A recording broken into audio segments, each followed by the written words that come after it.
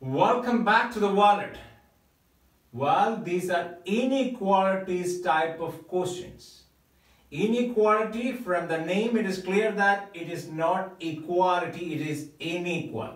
What are the types of questions we can expect in inequalities? You may have a statement with inequality symbols like less than, greater than or equal to, less than or equal to. From that statement, you may have one or two or three conclusions. What you are supposed to do, check out these conclusions, follow the statements or not. These are the statements, these are the conclusions. So question number 1, we'll take a look at that. A less than G and G greater than M and M greater than or equal to K. That is what the statement says. Now look at the conclusion number 1. Conclusion number 1, what we need to check, G is greater than K. While the conclusion follows, we need to check whether this conclusion follows the statement or not. The conclusion follows only if this conclusion is valid for all possible situations. That means all possible values of G, K, M and A. If this conclusion follows, this conclusion is valid for all those values, positive or negative or irrational, whatever values, then G greater than K, that conclusion follows. So we need to check whether G greater than K is valid for all the possible conditions, all possible values. Let's look at it. G greater than M. M is greater than or equal to K. So what we need to check is G greater than or equal to K. Well, think about a value for G. We just assume a value, 7. If G is 7, what would be the maximum value for M? G is always greater than M. So, well, if you are looking for integer values, not fractions, integer values, if 7 is for G, then what's the maximum value for M? That must be 6, correct? 6. If M is 6, then M is greater than or equal to K. Then what is the maximum value of K?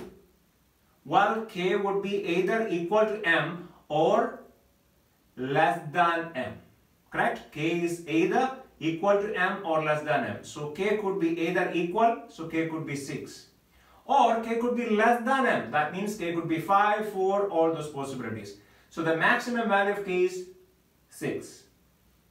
And G is what? 7. So if G is 7 and K is 6, G is greater than K. And the other values of K could be what? 5, 4, 3, 2, etc. If K is 4 and again G is 7, then definitely G is greater than K. So for all the possible values of G and K and even M, so G is greater than K. So this one, it's valid for all the possible values. So this conclusion follows. Right, we'll check it out. The second conclusion. K is less than A. K less than A. Well, what would be the value of A here? A must be less than G. If you assume that G is 7, A is what? Different values, different possible values for A. Which are they? Well, it could be 6, could be 5, right? 5, could be 4, could be 3, 2, etc. It goes like that.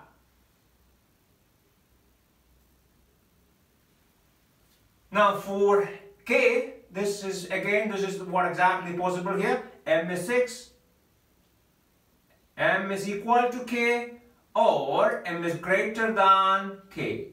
So if M is 6, K would be equal, right? 6. Or M is 6, K could be less than M. So that means 5, 4, 3, 2, etc. It goes like that. Now we'll pick a value for K from here. Let's say, assume that K is 6. If K is 6, we'll pick a value for A. A is 6. K 6 and A 6. Then K is what? Equal to A. K is equal to K. But its conclusion says K is always less than A. Is it possible? No. Well, some conditions, some possible values, k could be less than a. For example, we'll take k as 4, k 4 and a as 5.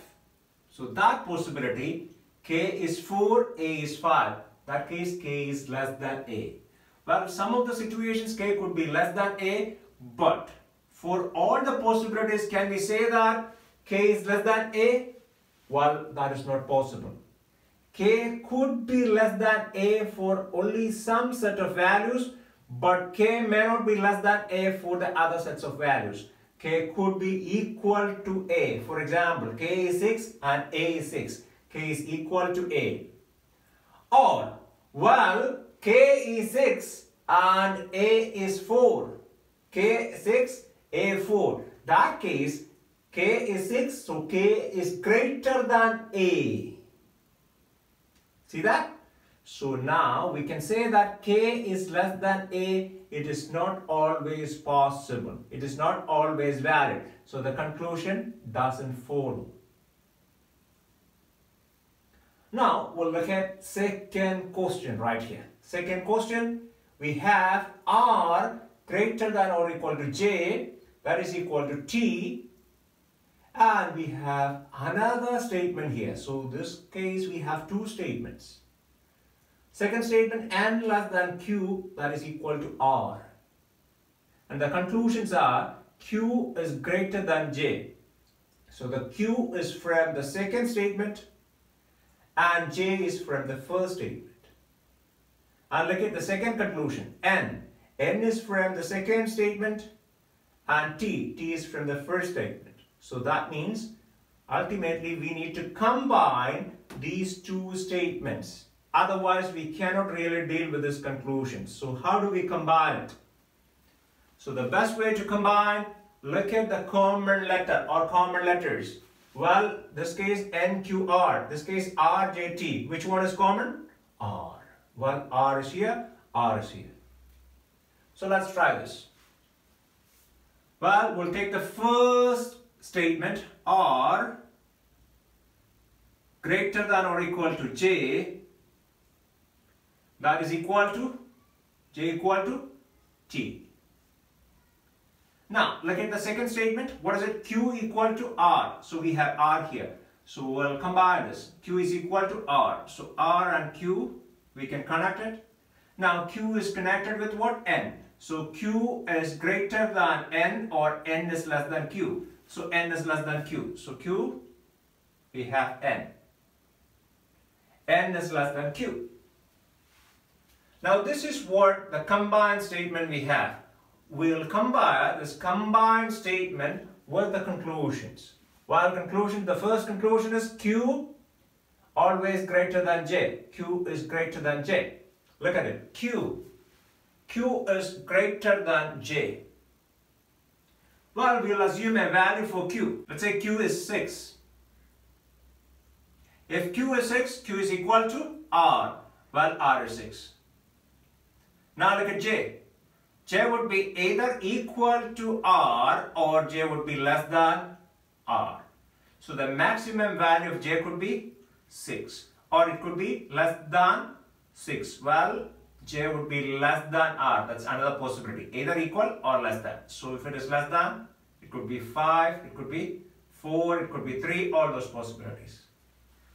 Now what we need to check it out, q greater than j. While q is 6, j could be 6, right? So that case q is not greater than j. Well, q is 6 and j could be 5. That case q is greater than j. Well, some of the cases q is greater than j and some of the cases q is not really greater than j, it is equal to j. That means q greater than j, it's not really valid in all situations. It may be valid in some of the situations. So that means it is not really valid always, so it doesn't follow. Now, second conclusion we have n less than t. Look at it, n. N must be less than t.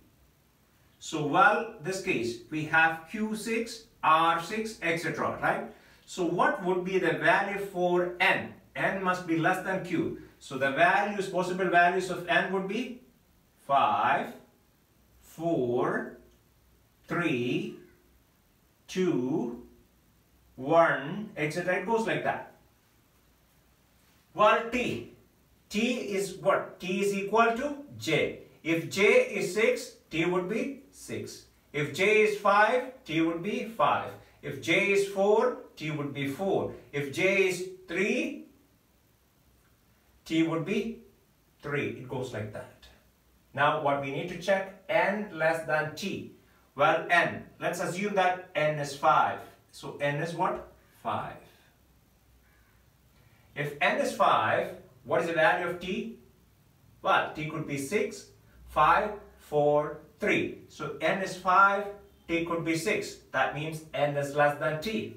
If N is 5 and T is 5, that case N is equal to T. So that doesn't mean that N is less than T. So N less than T, that conclusion is not valid when N is 5 and T is 5. Now if N is 5, T could be 4. That case, while N is greater than T, so N less than T, again it's not valid. So you can check for any value. Let's say look at 3. If N is 3, if N is 3, T could be 6. That means N less than T.